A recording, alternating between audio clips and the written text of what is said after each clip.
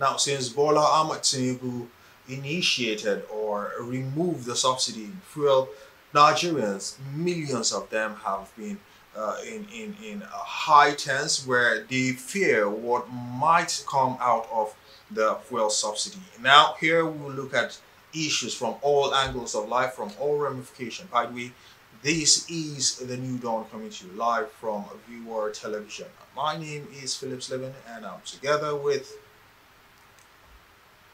I am Chinonso Pam, and together we're going to be keeping you up to speed with everything that has happened in the country in the past week.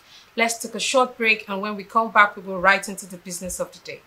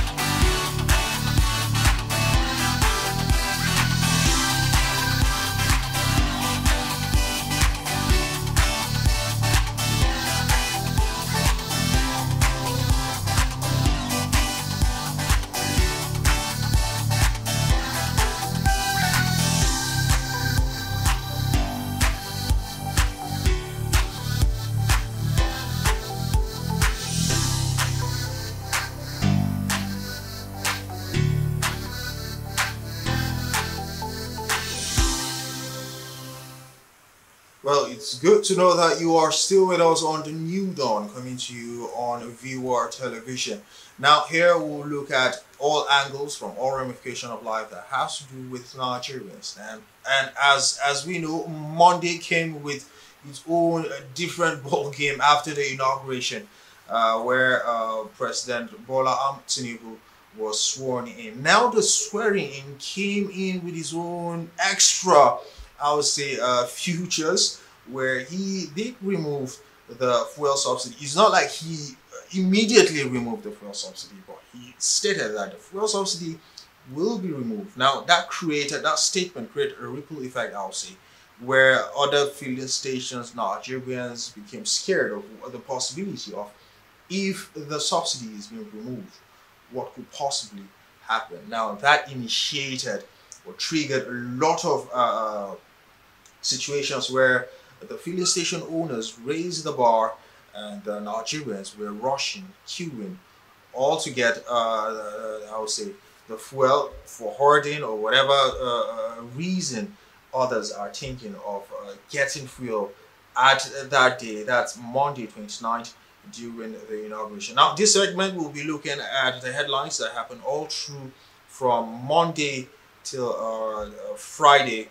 So we'll try and summarize everything for you so that you understand what has been happening all through and get a picture of what has been happening from the daily headlines for in Nigeria rather. So for Monday it was the inauguration and the president stating that he will be removing the fuel subsidy, and for Tuesday. So let's dwell a little bit on the inauguration. Yes. Inauguration. Nigeria inaugurated her 16th president, her 16th president of the Federal Republic of Nigeria on Monday. It was such a colorful event. We must state that. Yes, we have different dignitaries. Yes, and we loved the precision of. I couldn't but take note of the precision of the soldiers, the march past. It was a very beautiful thing to see. It was a very colorful event to see until we got to the president's speech. People were waiting for that. We were all waiting for that. We We were waited waiting for for the president's speech until we got the news that the subsidy was going to be removed. Right? Yes. And that was the bulk of what happened on Monday. The whole papers the next day in the morning. In the morning subsidy removed, subsidy removed. all a go with subsidy removal. Yes, that create panic in, I would say, the whole country. Yeah. Where everyone was thinking, okay, if the subsidy is removed, it's better I get fuel and keep it at home. Possibly if it's removed, at least I'll have something to fall back to. Understand? Rather than getting or being being caught up in whatever the next price might be. Now, talking about that angle of subsidy, we'll have a guest here who will be telling us, that's a financial analyst, who will be telling us more on the subsidy. For those of you that are wondering why the subsidy, what impact it's got on Nigerians, and possibly what could be the good news out of that subsidy. Well, moving on, still on yeah. So the fuel prices went up on Tuesday. In fact, that caused a lot of panic because here's what happened. A lot of people left their houses for, let's say you commute around town for the price of 600 naira. You went out, and upon coming back, if your transport fare was 300 naira, it became 600, and a lot of people were stranded, right? And that was because of the panic in town. But officially, I think this was on Wednesday, officially, the fuel prices went up. Yes. But it started, let me see, Monday night, where some filling station just sold as high as 700. Yes, but by Tuesday it skyrocketed, and by Wednesday, after the NNPCL decided, after this, they made mention earlier on Tuesday that nobody should panic. Yeah, they're not increasing. But all of a sudden, they just brought out the atomic factor of it by saying they have increased their own price. That's from the usual 100 and something, 190 something to 500 and something. That also it's another feature that has triggered this whole, I would say, permit me to use the word pandemonium. Yes, in this situation. And there's something to really look at in the fuel prices, because we noticed that places like Lagos had lower pump prices than places like Abuja and up north. So these are things that we'll be discussing with our guest. He'll give us insights as to why there was that disparity in fuel pump prices. Yes. And another thing to note is the fact that, in as much as the price has been increased, the major problem is the fact that most or some filling stations just decide to close. You understand? Had it been there's availability, and even if the price is high, they don't have customers, because that's another thing. It's one thing for the fuel to be available. It's another thing for citizens to be able to afford to buy petrol at 530 something per liter. So these are all things that we'll be discussing with our guest. And the next thing we saw that happened was the president, fast on the job, he has begun naming appointees. Politics has begun naming appointees. And the major ones we would look at is he named Kunle Adeleke as the state chief of protocol, right? He was a former Lagos State Commissioner, state chief protocol. And he also named Dele Alake as presidential spokesman. That man has been on I would say every newspaper, because most of whatever happened behind closed door is usually the one. So even before people realize his position, before realizing his official position. Mm. He has been speaking what has been happening within the presidency. Let's not forget the fact that okay, after this whole fuss, the APC governors, because there are a lot of backlash about the price increase, price hike, and all that. APC governors came forward and like were like, yes, we agree with the new president's plan to remove the subsidy, and if only Nigerians can be patient, definitely with time they will reap the benefits of it. Okay. We'll find out what these benefits are. And another appointment that was on the headlines, this was yesterday, was the naming of the incumbent Speaker of the House of Representatives, Femi Bajabiamila, Yes. as the Chief of Staff. Mm-hmm. And for me, the implication of that is he will have to lose his seat. I have a feeling they might not take it immediately. You understand? Possibly he has few, I would say few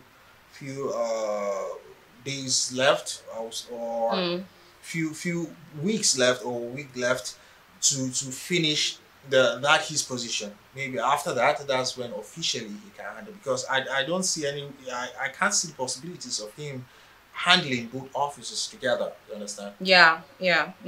He won't be able to handle both offices together, apparently. So one would have to give, right? And okay, so we read again in the news that the House of Representative members have informed the government that they have to bring palliative measures, right? Yes, that was also read.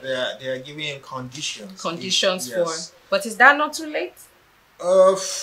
It's not the issue of palliatives, if you ask me.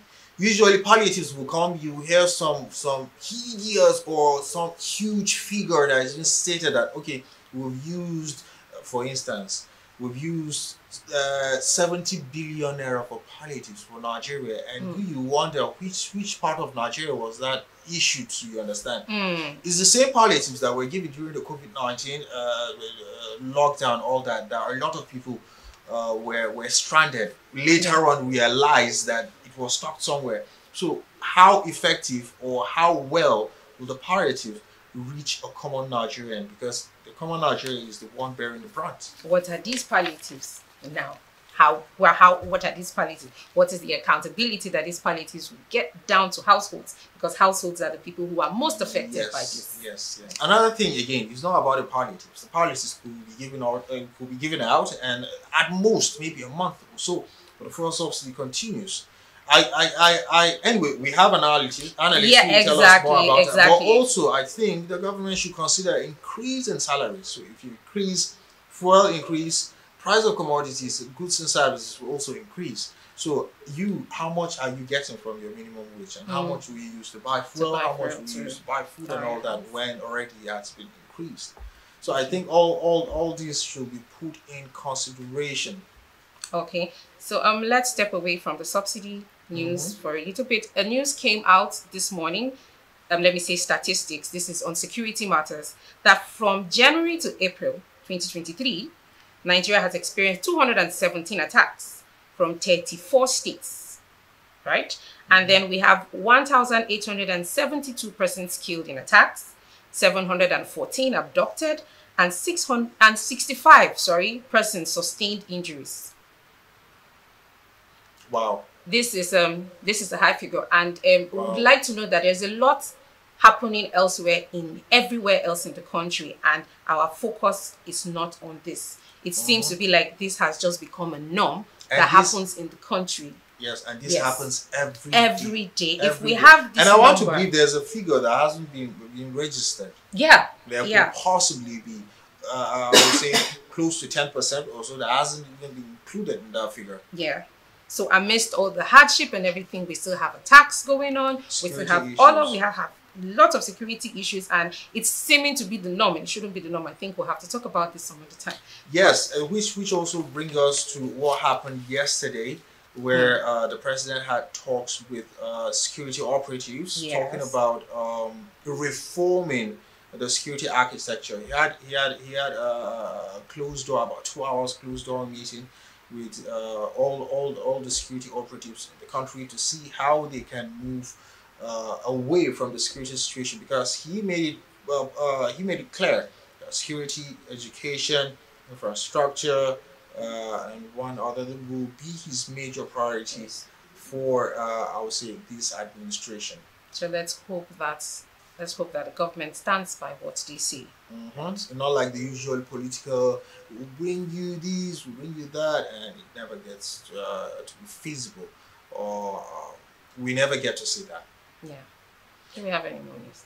No, I think that's about the size of it. Well, this is all we have for what has been happening all through from Monday to Friday. That's the newspapers headlines. And up next, as we promised earlier, we'll be looking at what the subsidy holds for Nigeria, what the subsidy is, and the possibility of having a way out, even uh, with the subsidy still on. We'll be having our guests up next.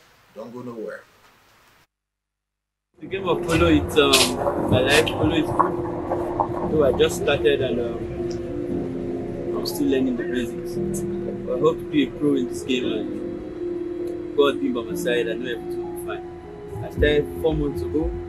I started stick and ball 4 months ago. Though I attended the riding course in Pakistan, I've learned the riding basics. But the game of polo 4 months ago, I started stick and ball. Every day we went on the horse, we pray. And once you come down, as you can see, I was about ending and I fell from the horse. It's a normal thing. In horse riding, if you don't fall, you don't start yet.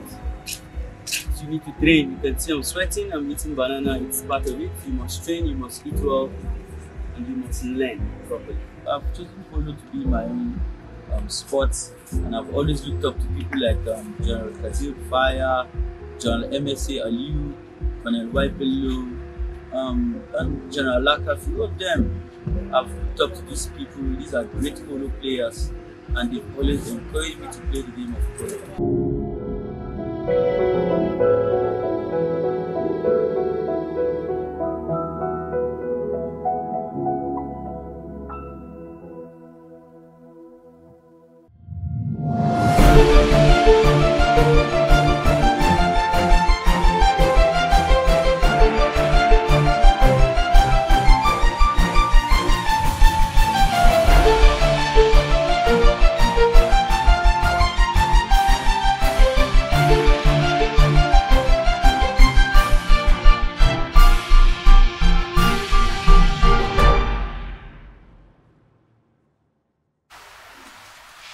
Welcome back. This is still New Dawn Nigeria on Viewer Television. As we promised you earlier, we have our guest in the house to help us give insights and more analysis on the subsidy removal and the policies behind the subsidy removal. We have with us in the studio Mr. Yusuf Dan Agbenegbe. Yeah, he is a managing partner DY Agbenegbe and Co, a chartered accountants and tax practitioners. He's a fellow of the Institute of Chartered Accountants of Nigeria, associate of Chartered Institute of Taxation of Nigeria, and a forensic accountant. I don't think anybody else is in the best position to give us insights and analysis on what is happening now in our country. You're welcome, sir. Thank you. Thank you You're very welcome, much sir. for coming. What a profile, by the way. Yeah, what a profile. What a profile. So let's begin by asking you to help our viewers to understand. Yes, we're here with the view that we have some listeners who do not know or who do not understand what subsidy is. So let's start by you helping us to explain what subsidy, and especially as it has to do with the petrol subsidy. Thank you so much. Yeah. Subsidy, it's just an amount. In layman language, you can call it an amount of money set aside to help in reducing the cost of goods and services in an industry or generally. Like in this case now, talk about fuel subsidy, meaning the government use some of its resources, give it to the petroleum sector to reduce the cost of petroleum products. Ordinarily, the average price of petroleum products, especially PMS, in the world market is about 600 naira a liter. Okay. That's about the average price worldwide. And even nations around us, Togo, Ghana, and I think none of them sells fuel, that's PMS, for less than 500 naira. Okay. From up to 650, Togo 650, 610, and thereabout. These are their current These prices. are the current prices because their own fuel is not subsidized. Okay. Ours is subsidized, meaning if the average market price is about 580, 600, meaning the government, and we are selling at 195, that was last week, last 2 weeks. Yes. Meaning the government is subsidizing each liter of oil for over 400 naira. Oh, wow. So subsidy is government paying to who? Subsidy is government paying, in this case now, paying to the people, to the major marketers who imports or sells the product, for them to be able to sell to the public at a price that is low, that is affordable, just to make life good for the citizens. Okay. That is the intent. So why is there a need for the government to withdraw the subsidies at this point? Yes, it's painful, but it's just that it's not a policy that a reasonable government should continue with. It's painful. You can imagine spending 400 and something naira on each liter of fuel we consume, each liter of fuel. And they say by the statistics we consume about 660 liter, what's it called? Is it 60 liter? What am I saying? 60 million gallons per day. Per day. That is our local consumption. Our local consumption.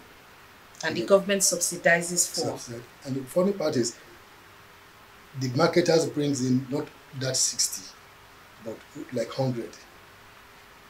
And we consume 60, but the government pays for 100. Pay for 100. You get we consume 60. Yes. But the truth now is, most of this fuel is not being consumed here. So what happens to the 40? Exactly.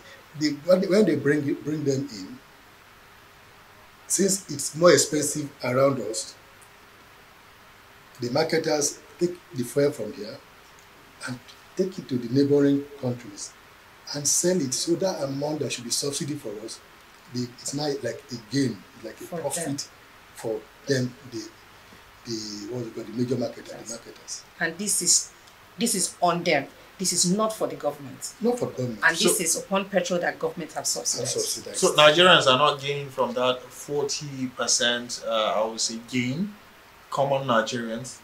It's only those at the top. It should be for everybody. But the truth is, very few people who deal in the product are the ones enjoying it. You see them riding on private jets because of this. In fact, they are making good money out of it.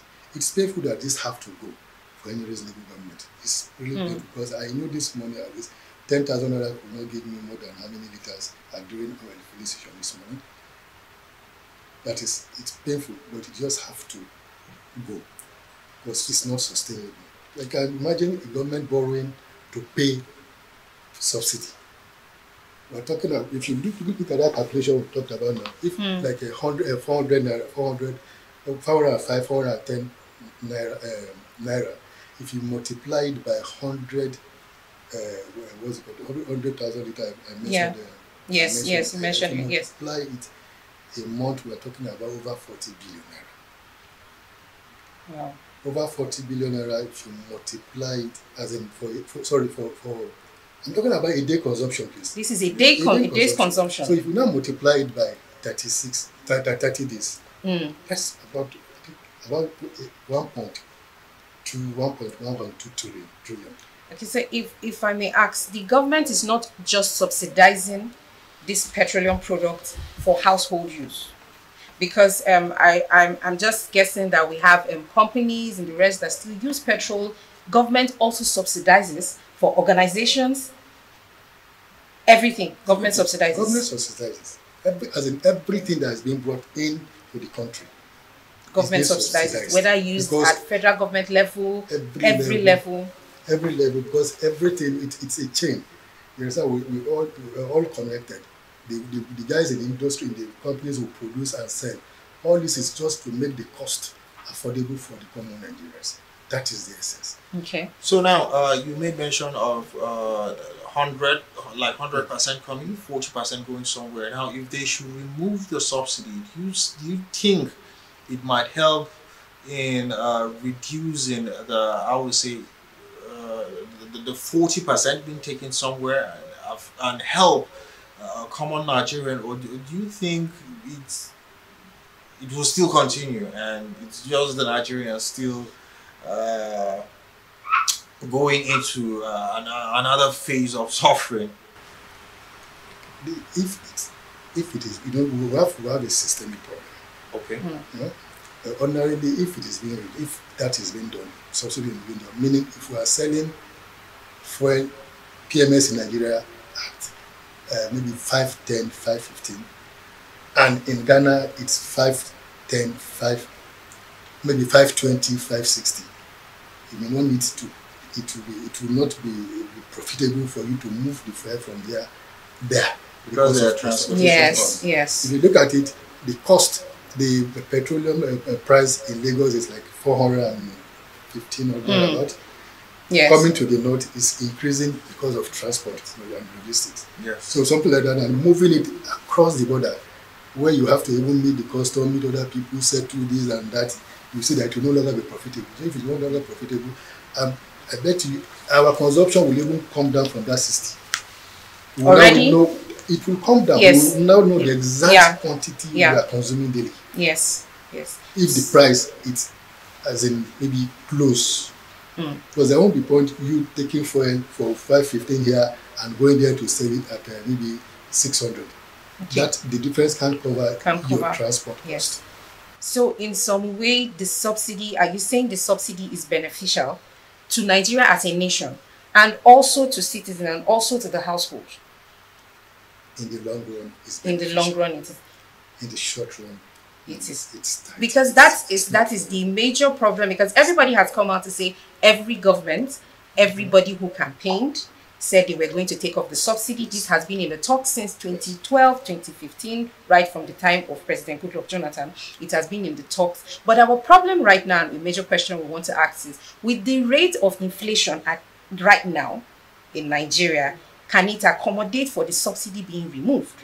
Would there have been a better way for the subsidy to have been withdrawn at this point?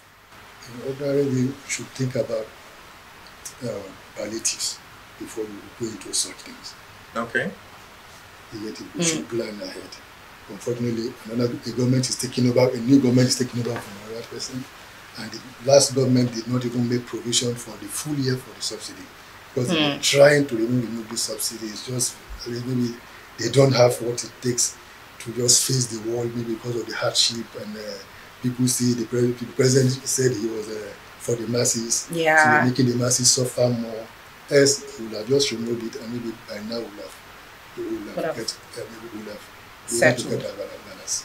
Now, you made mention of palliatives. Now, do you think palliatives is a way out for common Nigeria? We have seen the government bringing palliatives, and the results, even the ripple effect that led to the NSAS protests, where a lot of stores were broken down, and palliatives were seen stored that were meant for the masses. Do you still think bringing palliatives into this for something that is for a long run, palliatives that only maybe possibly will last for a month or weeks, do you think it's the right thing to consider?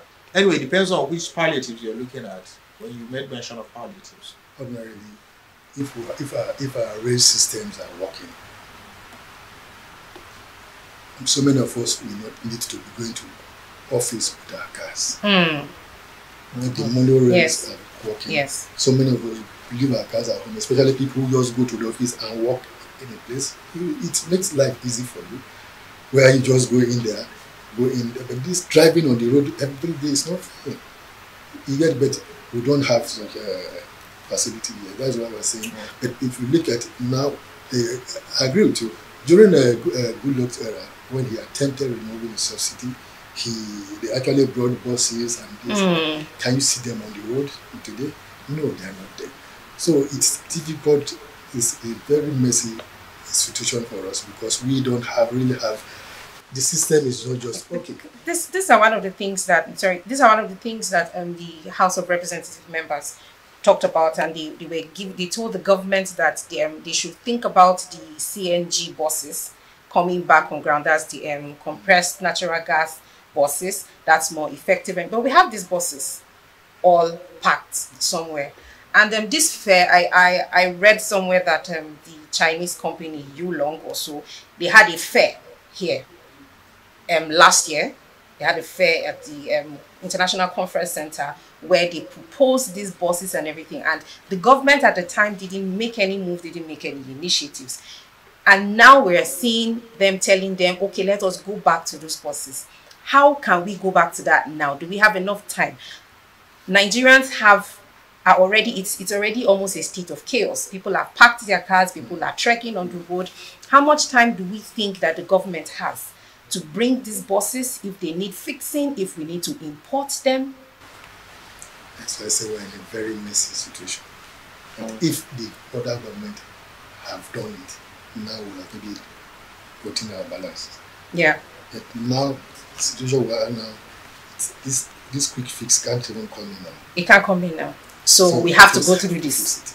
We have to face it. It's difficult. It's difficult, but we just have to face it. Okay, for the sake of things that are happening, I would like to just know if we can take inference from any other countries that have had to remove subsidies from any commodity, either petrol or anything. Do we have countries that we can take inference? Okay, this is how they went through the process, and the citizens didn't have to suffer for it. Aside Venezuela, Saudi Arabia, virtually all countries don't even talk about subsidies again. Because they don't talk about subsidy. They buy things, they allow the market forces to determine prices. So I can't even remember anyone that was done recently, any country that did that recently. I can't remember any country that did that recently because it's just something that it's just something we also have to face. I wish we had faced it headlong during Goodluck's. Exactly, when inflation rate was really low. Now yes. But the truth is, it has to go. It has to go. It has to. Are there any plans for income of citizens to go high? To go higher?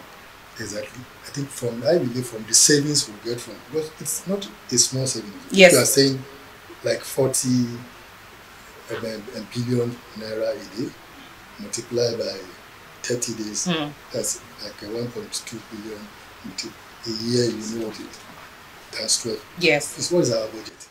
Yes. Now, with that thing that you said, and bringing back to what you made mention earlier about 40%, 100%, looking at accountability to the money. Now, a lot has been brought out, which we haven't seen the impact.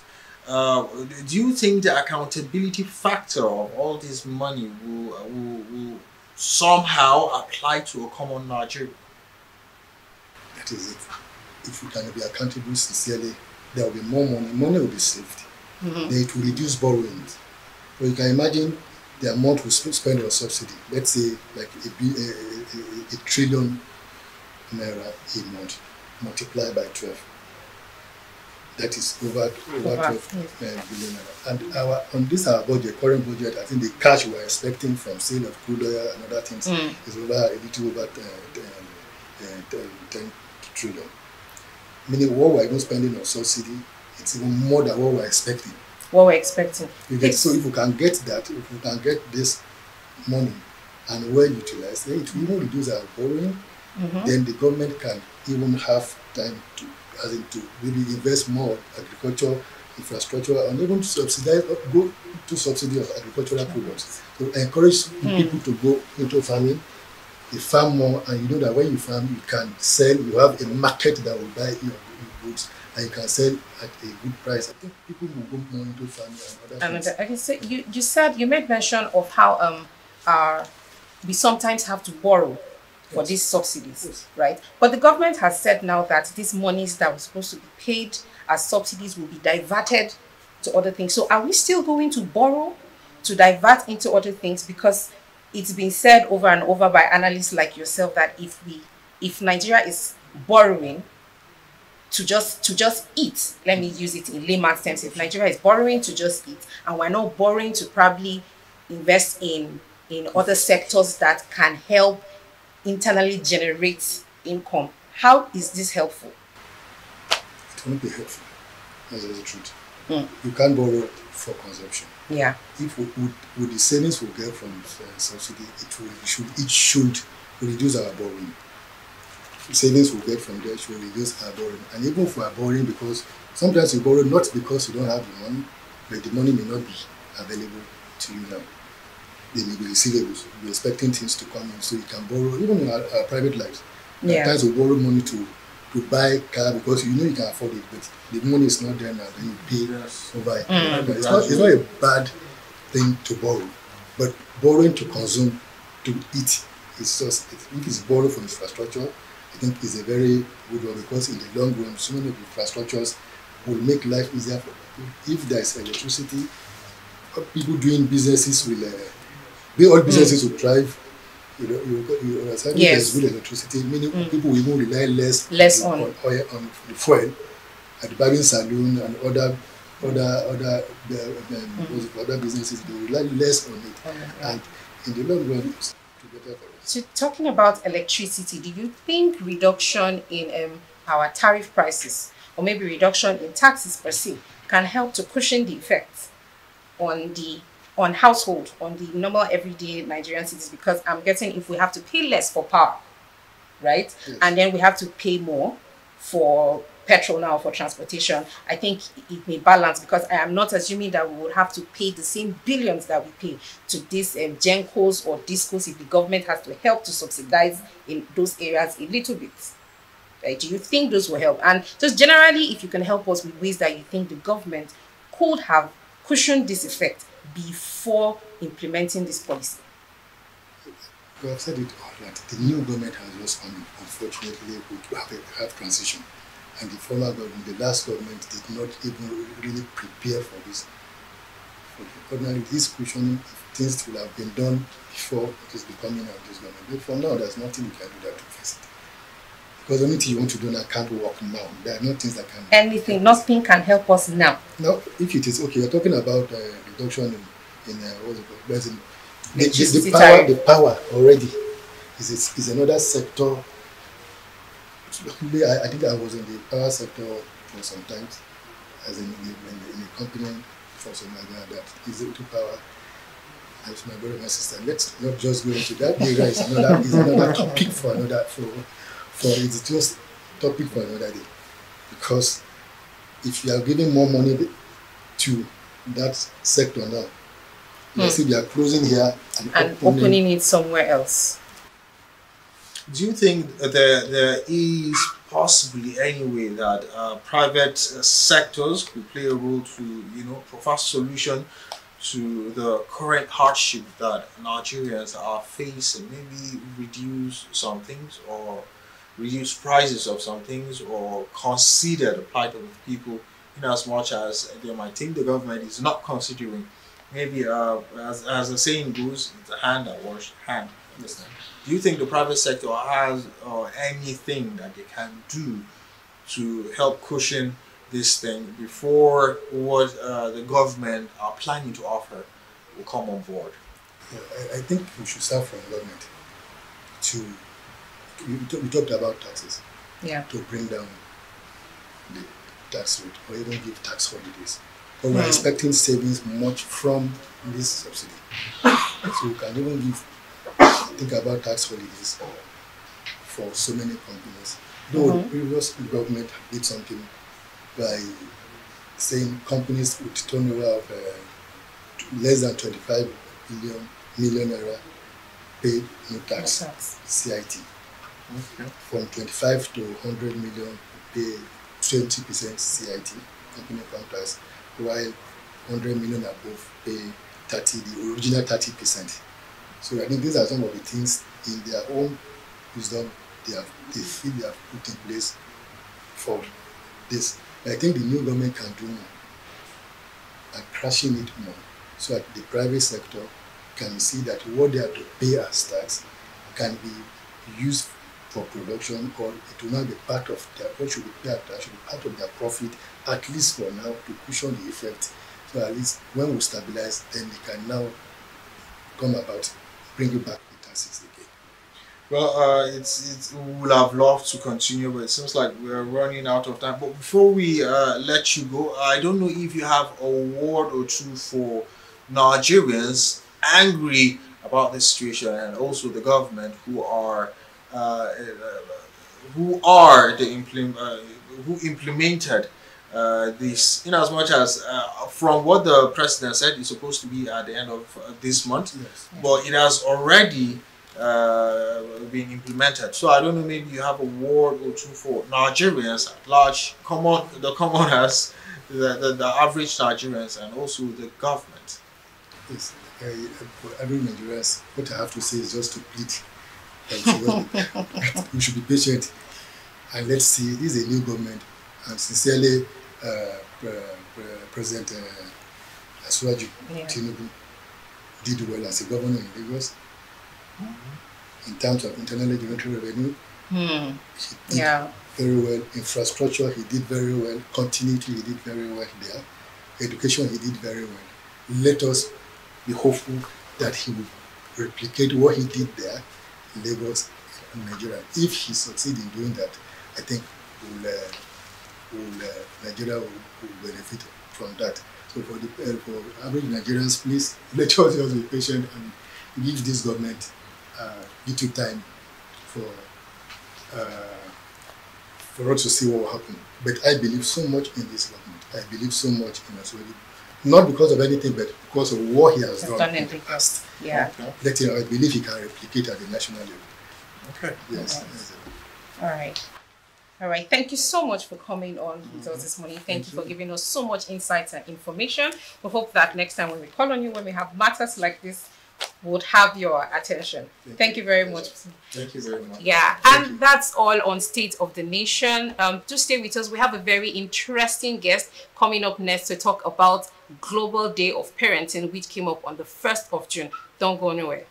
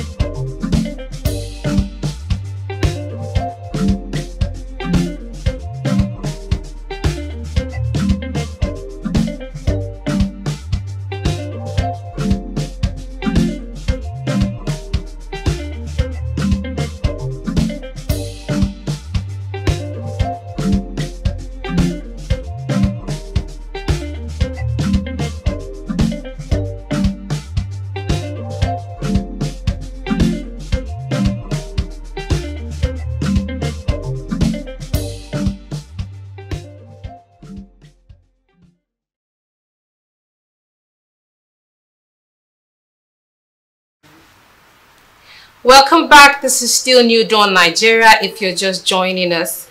So 1st of June every year since the year 2012 is a day set aside to celebrate parents, to honor and appreciate parents globally for the wonderful and amazing job that parents do all over the world. And here to talk to us about something we call intentional parenting, we have with us, in the studio, UD Ketandu, Mrs. UD Ketandu. She's a mother of 3 amazing kids, and she happens to be the best person to let us in on what intentional parenting is.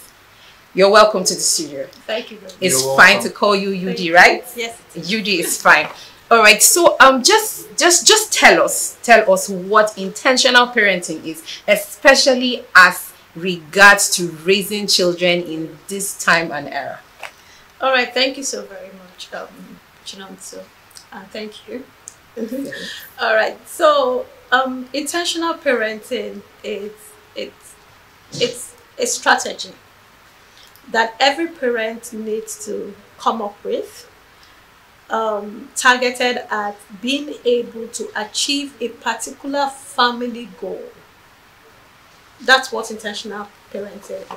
Okay. So when I talk about intentional parenting, most times what comes to mind is, people are wondering, okay, the fact that I have children or I intend to have children, is that not enough?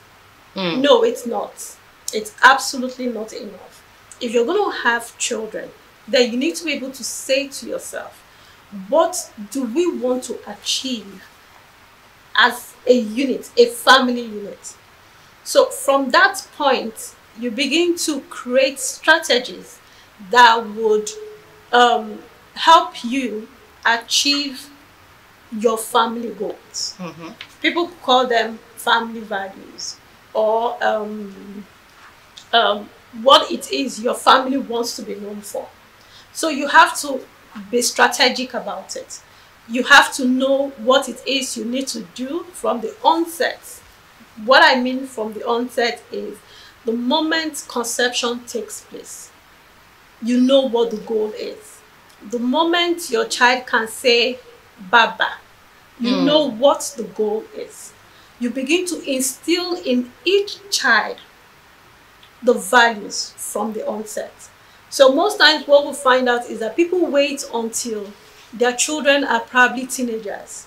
And then I'm sure you've heard this slogan, oh, teenagers, they're always crazy. Yeah. No, they're not. What actually happened is that as a parent, you actually did not instill anything inside of that child when that child was given to you as an empty canvas. So the child comes, guess what? It's just like going into the computer store and getting yourself a brand new laptop. When you buy a brand new laptop, what do? You begin to install every single thing that is needed that will give you the results that you want from that particular gadget. And that's the way children are. So they come to you completely and totally empty. Now, your family values and goals are the things that you begin to install inside that child to navigate through life and then achieve the intent, your family intent. Now, family intent varies from people based on your cultural background, your environmental background, how you were raised, your family name, and all of that. So you cannot sit down and just watch your children go through life and pick things from maybe the family of Bashir. They go somewhere else, they pick something from the family of Olusegun. They go somewhere else, they pick something from the family of Okorafo. No, you don't do that. You know what the family values are. You know what your family goal is. You begin to come up with strategies. Intentionally, let me use the word, is it formatting now? Installing inside each child what it is you want them to achieve. So that is the summary of what intentional parenting is. Intentional. Now you made mention of intentional. Is there unintentional parenting? Yes, there is. And what are the futures of having an unintentional parenting? Okay, so let's take it from the side of intentional. Okay. So when you're intentional about something, you sit down and you put in the work process into that thing. You think through it. So boy meets girl, girl meets boy. Oh, I love you. I want to be with you. And then next phase is I want to spend the rest of my life with you. Now, at that point of wanting to spend the rest of your lives together, you need to also find out what are we about as a couple? What is our family going to be known for? And again, of course, not to offend anyone, one thing I always say is, you see, God is intentional with mankind. When he created man, he was very clear on what he wants to achieve with man here on earth. So if he has put you here on earth, if he has placed you here on earth, there's a goal. There's a goal. You have your own bits to play. You have your own parts to play. And every family unit have their parts to play to make the world a better place. So you need to be able to discover your own bits. And most times it is also embedded on the leadership of the husband, who is the head of the family, to be able to give that direction. So with being armed with excuse me, being armed with this information, you say, okay, you know what? I'm going to spend my life with this, my beautiful girl. And both of you will sit down and say, if this is where we're going, we're going to have maybe just one child, 2 or 3 or 4 or 10, as you both decide. What are we going to achieve? When you do that, you sit down. The intentionality now comes in you sitting down, carving out the strategy. And then checking those strategies at every point to make sure that things are going as planned. Now, unintentional parenting is you not knowing what the intent is, what the goal, what the focus is. Of course, you have no idea, and you're not ready to put in the work. It's a lot of work. Work as in W-O-R-K. You're not ready to put in the work to structure, to come up with a strategy, to clearly define what the goal is. It's a hell of work. It's plenty work.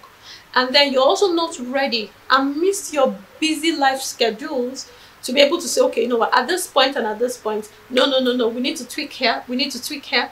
Oh no, we need to go in this direction. Let's retrace our steps. Let's go in this direction. So that's what unintentional parenting is. So you just allow things to just go. Okay, so is there a particular standard, or is there a particular system that every family should follow, or it varies? Is there a particular system? That's one. This is a 2 question in one. And then you also mentioned something about strategies. So would like to know, like, practically, what are these strategies? What parts in raising a child does it affect? Say they are going to school, they are this, they are that, what you want to see them do at particular ages and stuff. How do we go about these steps to say that, okay, I'm intentional about raising this child? Okay, so like I would always say I mentor young couples, intending couples, and I always tell them that you need to be able to, there are not 2 marriages that would ever be the same. And I think that's also where people mix it. So a young man sees a young lady and they're both married maybe 3 years, 4 years, 5 years, and he feels, oh no, this is how my mom does it. Then you're just setting up yourself for failure. So you have the ability to be able to sit down and say, okay, you know what, based on where it is we're going, my intuition, my gut feeling, what I think God wants us to do and achieve as a family, this is where we're headed.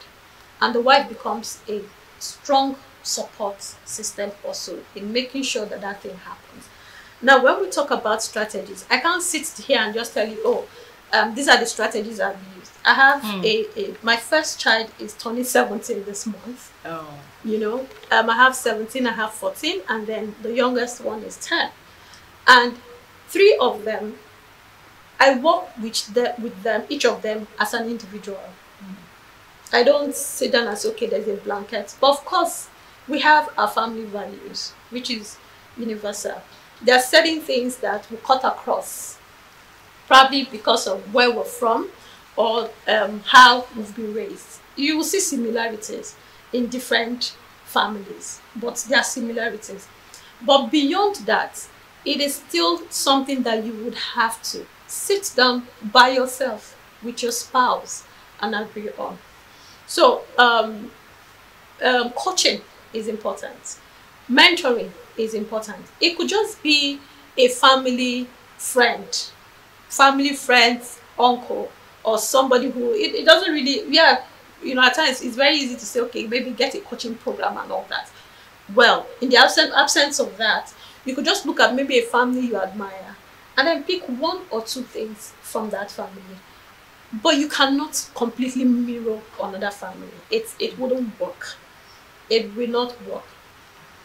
So example, I have a girl child first, and then I have a two boys.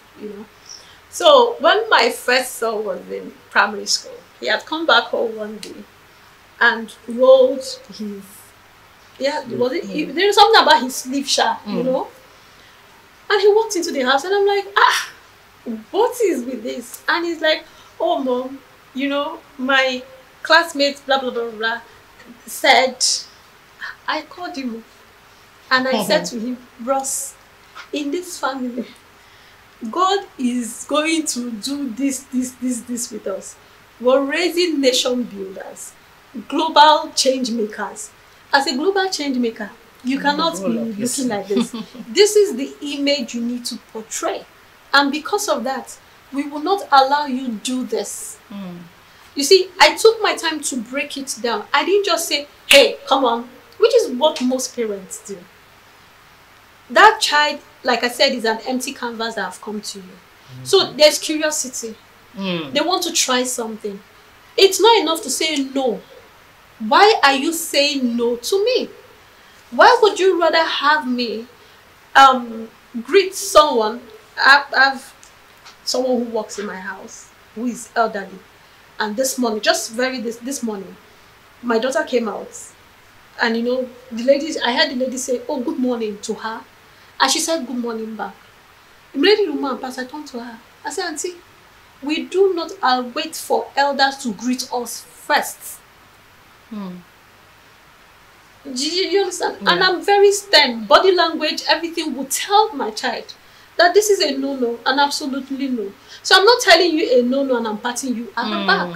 These are also strategies. How do you firmly pass your message across to your child and your child gets the message? So I just told her straight up. She's like, oh, mommy, I'm sorry. I just, bumped into her. It will not repeat itself again. I didn't slap her. I didn't shout at her. But I passed the message across. And it's all geared towards what it is we intend to achieve as a family unit. So I don't know if I'm able to. I was able to answer that. Yes, you were. So you mentioned something about values, how cultural values and the rest is what influences some of the things you want to instill in a child. So, and I'm just thinking, in a case where your values sometimes do not align with, say, let me say human rights globally or something, but you want this child to grow up okay, let me say, for example, in this particular culture, when children are getting married, it's expected that they dress in this particular way, right? And then you're also trying to this, and then it is not seen globally as it's not an acceptable practice globally. How do you balance that between raising your child intentionally according to your cultures, and it is clashing with a globally accepted principle for raising a child? Because we know there's a lot of child rights, human rights, and everything going around now. How do you balance that? Okay, so for our family, we are our spiritual beliefs are very strong. It's a major influence in everything we do. And when we talk about spiritual belief, it is belief in God, and then the belief that whatever it is we do, we have a relationship, a personal relationship with Jesus, and that's what drives what we do. So when we talk about global beliefs, you and I would also agree that there's a global crisis right now when it has to do with parenting. I don't know whether you've been following the Western world, and as far as I'm concerned, the world is in serious super chaos. And it would also be what's the right word to use for you as a parent to sit down and think that, oh, it's happening there. It doesn't concern me. So if you're a parent in Nigeria and right now you've not sat down to really think of the effects that probably would have on your own children right here in Nigeria, in Abuja, in your house, then you're just playing. According to my person, you say, "Mommy, just be playing." You're just playing. Right now, you need to be able to have thought through that process by yourself as a parent with your spouse, and then ask yourself, let's assume that your child, who is probably 4 years old, has that information, so much information, and yet you don't even know what to do or what to say to that child. So you need to be an informed parent. You really need to be an informed parent. You need to, thinking about it, that's part of what I said I was going to talk about. You can be a stay-at-home mom. Shout out to all the stay-at-home moms. I am a stay-at-home mom. I do all my business from the house, and that's primarily because of my children. You can be a stay-at-home mom and yet not be available. You can be I know one time we talked about the whole working mothers and how do they balance out. See, if you're working at your job, please keep at it. Keep at it. It doesn't have to be you closing up that aspect of your life to come and sit down. You can sit down at home and not impact one child. How much more 3 or 4 or 5? You can. So it's a decision that you have to make. And then while you make that decision, you come up with a strategy. On a global basis, you want to also ask yourself, if the UN is coming up with, or UNICEF is talking about child rights and all that, what does that mean? What's the interpretation? You need to also look at it based on what are your own family principles. You can't tell me that I have my child at 4 and I cannot discipline my child. I went for one parenting event one time. I laughed. And they said, "Oh no, don't hit, don't touch." That's okay, no problem. I agree with you. But please break it down for me. They say, put them in naughty corner. I say in this Nigeria. Kilonje naughty corner. What is naughty corner? And I explained certain things there and then. What was it? I will have a conversation with you. I start having conversations with my children as the moment they begin to talk. I have conversations. So there's a lot of patience that comes into play. So you sit down and you have that conversation with the child. People used to wonder when they come to my house. I have clay pots everywhere in my house. All my clay pots that got broken were domestic staffs. Yes, there's none that was broken by any of my children. Oh no, not child. Okay. Maybe that's your own family value. But you see, there are certain things you need to be able to drive into a child. So if the world powers are saying, okay, no, don't, the child has a right to tell you that, oh, right now I am feeling like a girl when the child is a boy. And then you as a parent, you want to follow global views. How far can that take you? Does it contradict what your family believes? If it doesn't contradict it, please be my guest. Do you understand? Okay. Yeah. If it doesn't contradict your family values, of course, be my guest. You've made mention of you creating a value for the family to follow.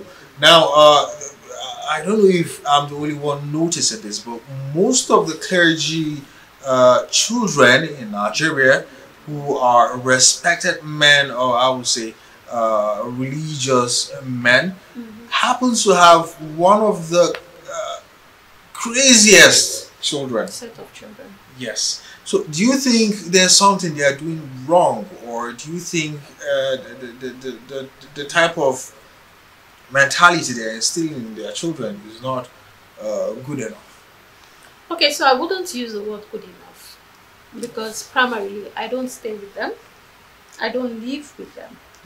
So I really can't say. But this is one thing I know that cuts across every family. it cuts across. When you diligently instill the right values in your children, listen, it guides them as a compass anywhere they find themselves. I've had people tell me things like, no, you did just leave it now, God handed it. Do you understand? And I don't argue. Like I said, it's also what you have on the inside of you and what you want to believe. Before I got married on campus, I had 2 examples that were friends. A guy who was an only child of his parents. We were very good friends on campus. Now, I mean, he's not a church boy. You know what I mean? There was nothing to say but we're very good friends. So I knew him. A couple of times he had tried to make some very crazy move on campus. And I would leave him, you know how you just come later and say, okay, I'm going, and he moves, and I'm like, ha! And I go back. Only for him maybe to come to my hostel in the morning. And he's screaming my name from the back. And I rushed and I'm like, what is it? I couldn't do it. Not once, not twice, not 3 times. On campus, a lot of people felt, oh, he was that guy. But me, I know, all of those things, nothing. He couldn't. Not because he didn't want to. Not because he didn't want to. But he just could not do it. And it got me thinking. By the time we graduated, we all moved to Abuja. I had to ask him. I asked him a question. And he said to me, do you know that his mother kept telling him that you cannot do evil? She kept, she just kept speaking it. And I watched those things happen. It wasn't in any campus fellowship. It wasn't in anything. I have another friend too, a female friend too. The same thing right under my nose. And then I realized that, you know what? These things, if you actually work at them, you will get and to instill them. Yes. So quickly before we let you go, let me have a last question, because this is my personal view, and I have a couple of people who attend to this that I feel that there is a particular how do I put it now, attack on the male gender, right? But I also let me use this as let me use this as my personal example. Like, when I gave birth to my first son in 2015, and there was a lot happening in that era. It was the era of ISIS, beheading. There was a lot happening. When I went for a scan and I saw it was a boy, I was scared. In fact, the doctor almost beat me there and they're like, why? I and my wife were looking for a boy. I said, because I feel it is harder to raise a boy than it is to raise a girl. I feel like a girl, I would just lay my life for her as a template and she follows. So I felt like it was going to be really difficult raising a boy. And it's a concern right now. So I'd want to know, like, is there a particular way you think that families should begin to raise the boys different from the girls? Okay, so let me use this word. I know it's a strong word, but let me use it. Families had ignored the male gender for too long. The male gender had been ignored. Now, we look at it and just... a lot of people won't agree with me based on that statement, but it's what it is. So, what do I mean by that? Society have ignored the male child. It just seems like if you have a male child, the child will grow and raise itself. So we pay attention to the girl. Oh, you don't want your girl child to be molested, your female girl to be molested. Oh, you don't want a guy, you're looking. Did the guy just look at my daughter like that? But you're not thinking of the boy who is right under you. And then there's also a lot of, out of that ignoring them, there's also a lot of pressure on the male gender as well. Unspoken pressure. Quick example, I have a 14-year-old son who at one point between 12 and 13, I just noticed that, he was recoiling. And I was like, what exactly is happening here? And then I noticed, I drop him off in school, I want to give him a hug. So we do a lot of touch in my house. I want to give him a hug, and he's like, Mom. And I'm like, okay. So of course, I'm like, I respect you. But it got me thinking, and I needed to think very quickly. Because one, I was very clear that I didn't want boys that cannot open up.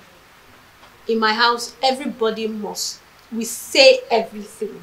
You'll be shocked. Like, we say everything, and everybody would have an input in your life. So I tell them, I said, there's no my life in this house. It is our life.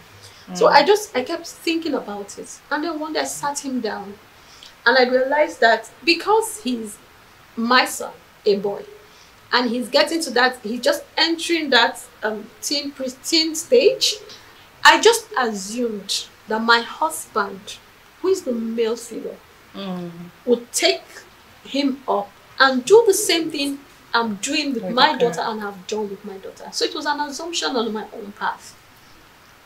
When the man is building the things he's building, his mind, he's not. And moreover, yeah, you talk to your spouse and you think they know, or both of you are on the same page at every point, but you still need to check in.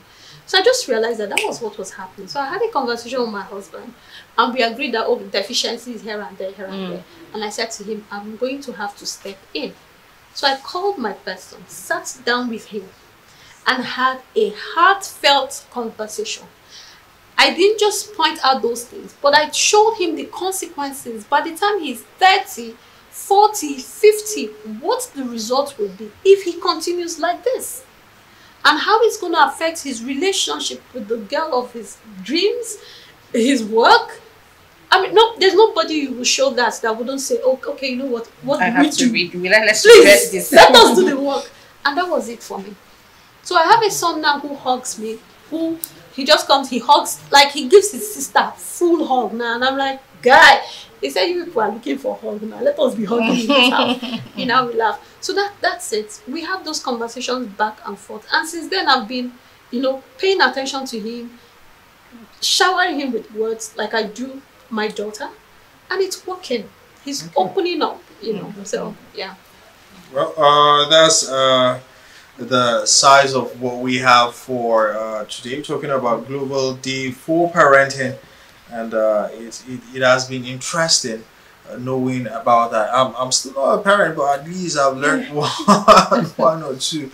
I don't know if on a final note, on a quick, let's say 2 seconds, maybe you have a thing or two to say to parents out there. Okay, so what I would like to say is this. I know that a lot of parents are struggling with raising their children. I mean, we cannot even just assume that a lot of parents are doing well. There's a lot of pressure, societal pressure, economic pressure, peer pressure from, friends. Oh, this is how my children are. And if you're in Abuja too, academic pressure is another aspect too. So, but what I want to say to every parent out there is this.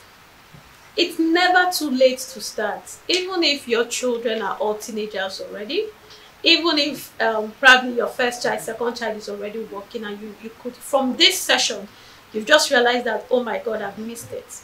There is always a way to retrace your step. Be available. Don't just be a present parent. Be available. If you need to reach out for help, look around you, you would definitely find help. And for those of us who you're just new in the marital space, or you're expecting your first child, please, parenting is a lot of work. You need to put in the work. Like the way we get new jobs and they do the process of onboarding, where they tell you, okay, this is what the company expects of you, and you go out of your way to personally develop yourself to fit in that role, to execute the job description, the things that are expected of you. The way you do it is the same way you need to put in the effort when it has to do with parenting. So if you think it is something you probably might not be able to give, then please have the number of children that you can give that time to. There's nothing wrong with deciding to have one child. In as much as I'm an advocate of 4 children, so don't worry about me, I have only 3, don't worry. Just give birth to 4 for us. But all the same, like I'm saying, it's not too late. So you can learn the things you need to learn, and you can get guidance if you ask for it. Okay. All right, thank you so much, Judy, for coming. Thank you. Thank you. We know that we have learned 1 or 2 things from you, and we hope we'll have your attention when next we need you in the studio. That's fine. Yes, and that's all we can take on this segment. We have our tech reviews coming to you right after the break. Please don't go anywhere.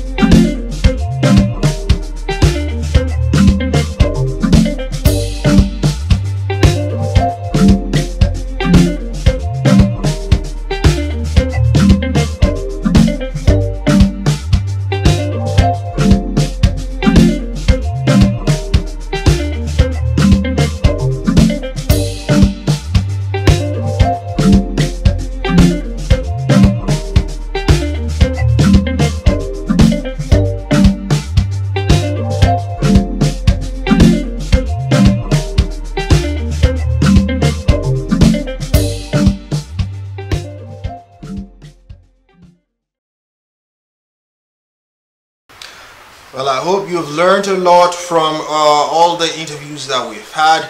That's from fuel subsidy to the International Parenting Day, which was every June 1st. That was a very, very enlightening one. Well, remember, these will be up and running every Fridays here on this platform. Talking about Fridays, Saturdays, and of course Sundays. Well, this is how far we can go for today. Well, my name is Phillips Livin, and I am Chinon Sopam, and we leave you in the able hands of a yogi who will teach you one or two things about yoga. Please don't forget to join us again next week. Until we come your way again, take care.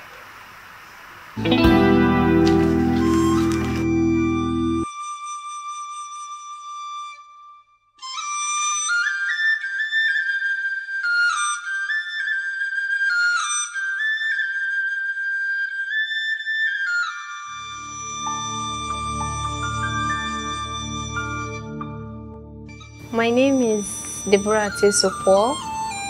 I hail from Benue State, Goma local government area. I reside in Taraba State, Jalingo. Yoga is just basically a form of exercise that deals more with flexibility aspect. I actually started practicing yoga, that was October 2019. This is the Lotus Asanas. That's Lotus pose.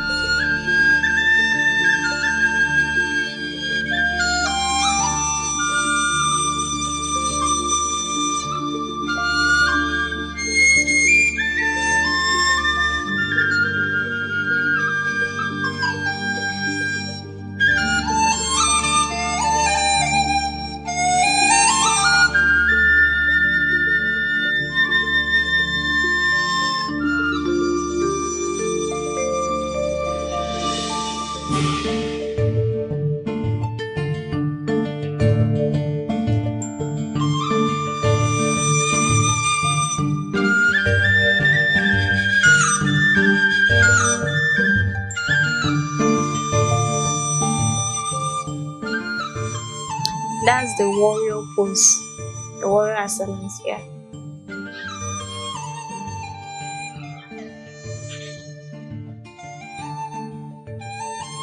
It's still the warrior pose, but for the right hand side, because we do it left and right.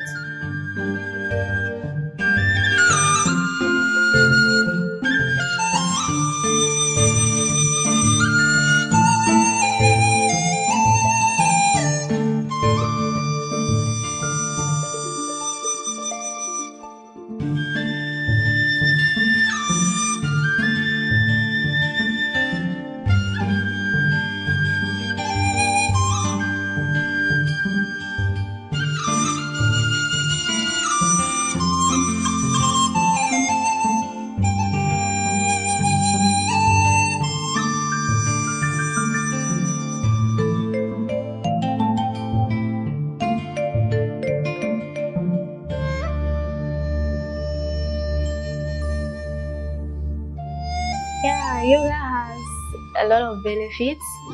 One, it increases hormonal activities, that is flexibility during sex, and it also reduces severe menstrual cramps, because I'm also a witness to that. I've been having terrible menstrual cramps. Sometimes it gets to the point of being admitted in the hospital, but when I started it, it really eased it a lot. And it also improves energy and vitality.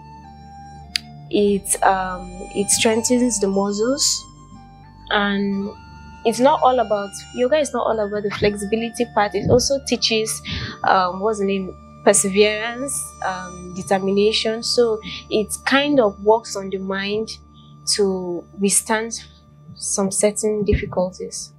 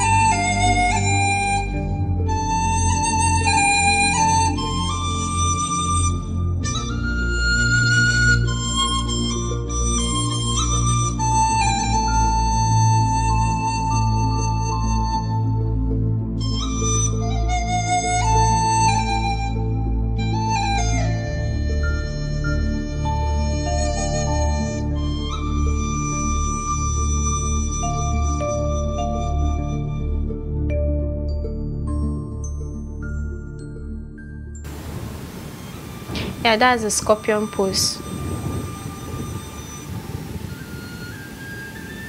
Before, I couldn't do this except I make use of a wall as a support.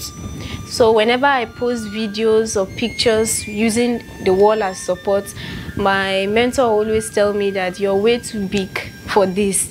You should start learning how to practice a scorpion pose without making use of the wall. It actually took me time.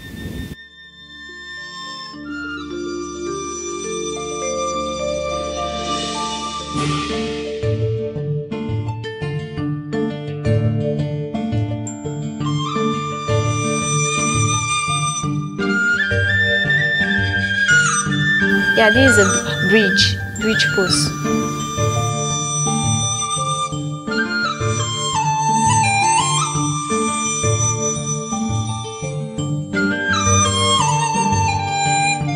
We are going down to the half bridge.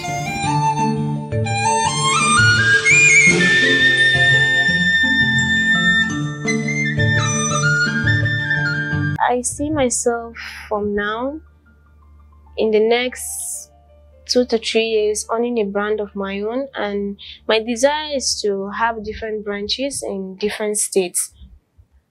Actually, there are other challenges that are holding this plan back. One of them is financial challenges. For affording yoga costly equipment is a challenge. Yes, because even over there in the north, before I got a yoga mat, I was charged at a very high rate, but I got it cheaper at Lagos.